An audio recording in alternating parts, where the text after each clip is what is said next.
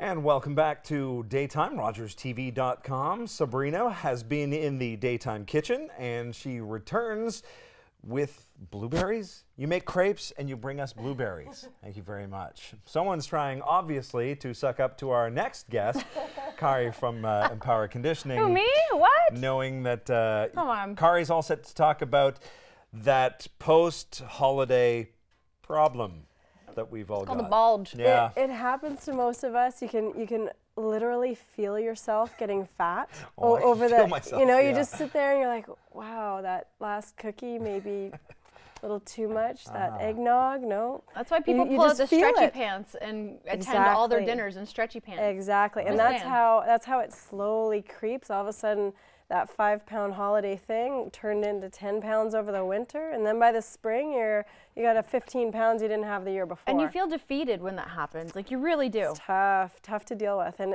it's a lot harder to lose it than it is to gain it. Gaining it's the easy part. Yeah, a lot less fun.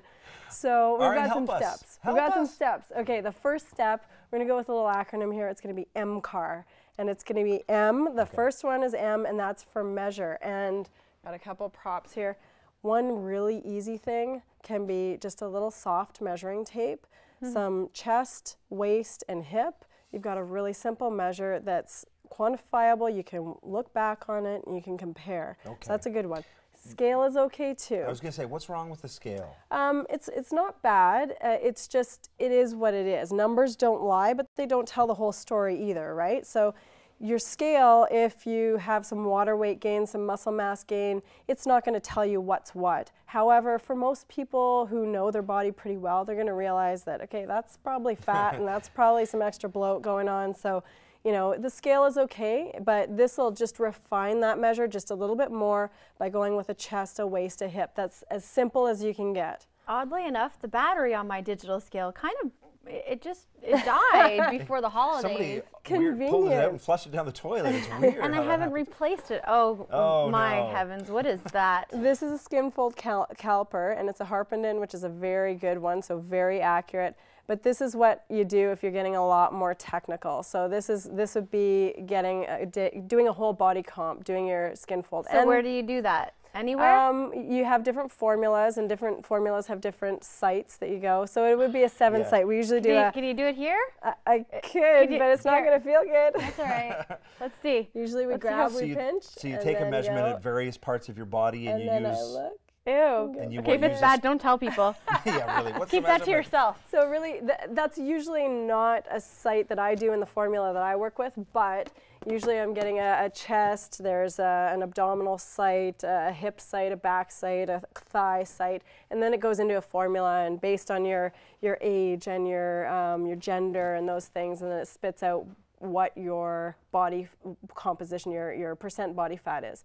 And there are more accurate ways to get that, which could be a bod pod, or, you know, if you go to the university, there's another spot in the city that can do that. But that's super, super technical and accurate. Don't let something like that stop you from finding your own measure. It's simple. You can do something at home that's really simple. If you're more intricate, then you can get a professional to do something like that. Okay, that's one letter. We got a lot more letters to go. M, second M is going to be to make a decision, make a goal. You have to know what you want. So for one person, it might be, I want to lose 5 pounds. For another person, it might be, I need to get fit again. I huff and puff when I walk around the block. So the second M is make that goal. Decide what it's going to be. The third one is to commit. I have a client who knows there's an event coming up. She bought the dress already. The dress is a tiny bit too small. It's not a wedding or anything like that, but the dress is just a little snug. She has committed hardcore to what she's got to do. Another example, commitment to if you've registered for an event. Sabrina, storm the trend. Here's your registration There's your registration sheet right there. Wow. There you go. Yeah, so another one is to register for something you know. That's the commitment. Yeah. Then you've put yourself out there. You've done something that it's really hard to go back on. Paid the registration fees. Right. Yeah. Exactly. So this is one event that I'm committing to do. I to pay the cash to do this. It's Storm the Trent.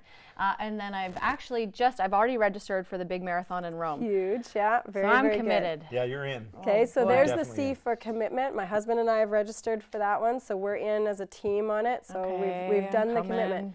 The next one is action, and this is one that I call it paralysis by analysis. The person who, oh, I don't have the right shoes. Oh, maybe I should figure out whether I'm going to do this or that, or I've got to research this before I do it. Then you're paralyzed by analyzing too much. Just do something. Start moving. Even if it's not the right thing yet, at least you're starting to do something and getting some calories burned. Throw out the crap in your kitchen. If there's that last Tupperware of baking and you're sick of it and you're done and you've committed to something, get rid of it, give it away, throw it out, whatever you got to do. So the action, just get the action going. Any action is better than none. Exactly, Okay. exactly. And the last one is R, and that's for reinforcement. And this is where, you know, for this, I registered with my husband. I got a buddy to go with me. So, well, he's more than a buddy, he's my husband. But you've got that partner. Tell your friends. Get a family member involved. Tell your kids, whatever it takes, get some more reinforcement. The measurement, you're going to remeasure. Plan to remeasure after 2 weeks. So that's going to help reinforce and also provide more incentive because you got other people encouraging you, somebody to do it with you, and you've got the numbers that are going to keep you going. But it's also somebody to call you out when you get off track, right? Totally, because we're human. We make mistakes, you know, and we make this plan, oh, it's not going to be perfect. You're going to have those setbacks. That's where you either get a professional like me, you've got somebody to keep you, kicking you in the butt, get you going, or you have that friend, you've got the husband, you got somebody who's your partner in crime, they're doing it with you. So someone to call you out too when you're kind of... See, she's lucky. She's got all TV land to call her out on things. Who, me? You do. Yeah, real lucky. Daytime London at rogerstv.com every is the Next email time someone address. sees me going through the Tim Hortons drive-thru. There you go. Just Are fire you off an email. supposed to be running a marathon? Yeah. Yes, thank you. Thank you. Carb You loading. can't have this donut. No, you can't. Kari, out of all these steps, you've got 5 steps, which would you say is the most challenging? Taking the action. People have a hard time if they have to get up every morning to do the early morning workout before they go to work. If they have to throw out the stuff that they've kind of become addicted to the sugar. That's the hard thing. Sugar's tricky, especially after the holidays. Yeah. I mean, that one. You start to crave it. You start to crave it. But on the flip side, what really happens is about 10 days to 2 weeks of not having as much of the sugar, you don't crave it as much anymore, and you do want the better things. So if you just kind of get out of the rut and start going on a different path, it does make a huge difference. But it is really hard for people to get started and get going. Once you're moving, it makes a huge difference. You just kind of get that little incentive, you realize how much better you feel, and then you don't want to miss, and that's a huge thing too. January 4th, a great day to get started.